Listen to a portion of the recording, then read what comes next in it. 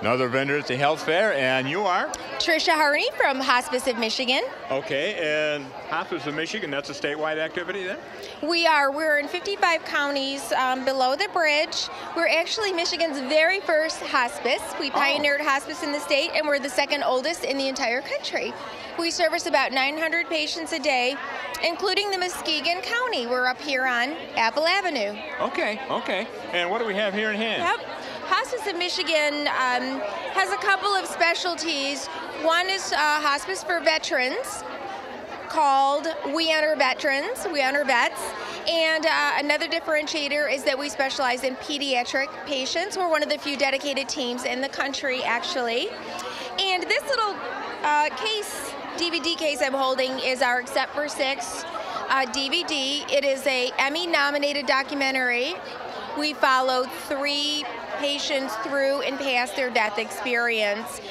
This is available free for viewing to the community. You can call 888-247-5701. That's 888-247-5701 to reserve a viewing of Except for Six or to find out more about our program. That's a toll-free number. And you're located again? Yep. We're right there on Apple Avenue, right in front of Brookhaven Medical Care Facility. Okay, Tricia. Thank you very much for your time. Thank you so much. Thank you. And wish you the best. And thank you for being here at the health fair. Thank you. It's been wonderful. Here I am in a happy booth because they're handing out popcorn, and this is the popcorn lady, and you are? Carla, Middle Camp, Comfort Keepers. And this is not normally what you do? Not normally, but I do a lot of the marketing, so sometimes. Okay, and this lady over here is your boss? It is. And you are? I'm Tina Butler with Comfort Keepers. Okay, well, tell us a little bit about it now. Comfort Keepers is a home care provider. Our target market really is seniors, and with the whole goal of keeping them in the privacy and comfort of their own home. Okay. We do that through a variety of services, anything from light housekeeping to errands, transportation, medication reminders, can be some personal care issues, and we also offer private duty nursing as well. Okay, now tell us where you're located. Our office is located in Norton Shores by the airport, but we cover territory as far south as Grand Haven, and we go up far as north as Whitehall and Montague area. Okay. Now, you're a local company then? We are absolutely a local company. Okay, and Comfort Keepers? Comfort Keepers? What's the phone number? It's 231-759-1590. And the only thing is you won't always find the popcorn lady there doing popcorn. No, but I tell you what, if you make special arrangements, we will make popcorn. Okay, well, thank you very much. Well, thank you. Another great vendor here, and I'm with Sherry. And Sherry, who do you represent here? Well, Tom, we are with the Hume Home of Muskegon Assisted Living Facility. We're on the corner of Southern and Lakeshore Drive. And it's been there forever. Well, you know what? 100 years this year. Very good. So we're celebrating our centennial, which is very cool. So we have great things to celebrate. Thomas Hume built the Hume Home as a legacy to hopefully keep forever, and that's what we're planning to do. It's a beautiful, beautiful place, and I think one of the things that we have that's special about the Hume Home is it feels like a home.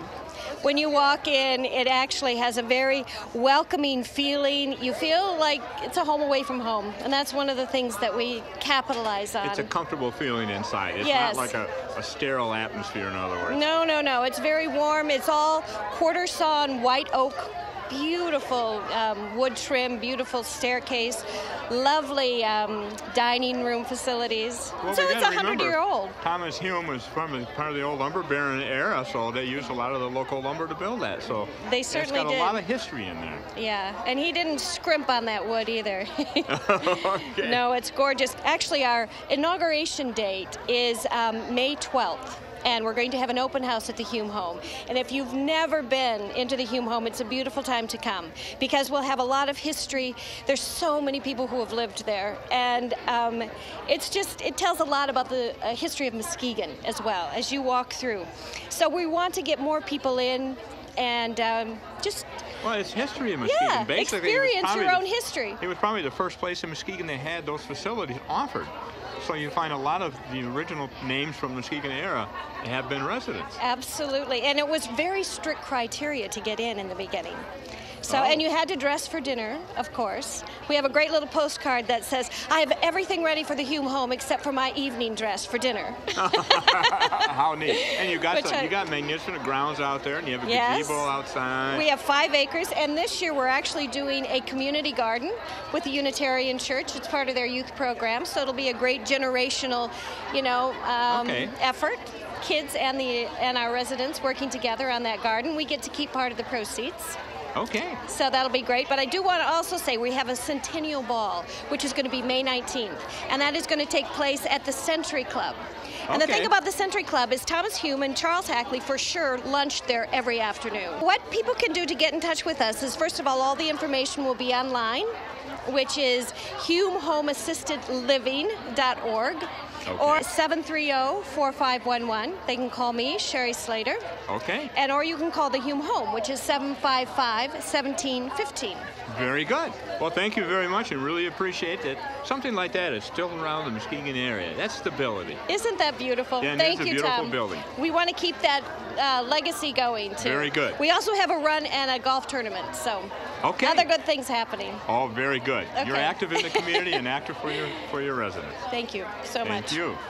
Another tough job, and I am with Michelle Woodring with Christian Care. Okay, and where's that located?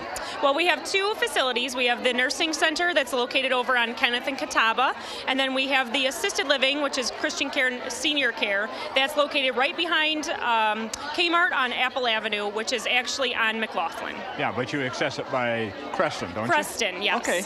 Okay, and then you have some new projects going on too, I understand. We do. We're very excited to announce that we have broken ground and construction has started on our new nursing center. It is located over on Sheridan, which is in between Evanston and Sherman, and it is going to have, we have 14.5 acres, and they broke ground, and it's under construction right now, so very exciting. So you're going to have 3 facilities then?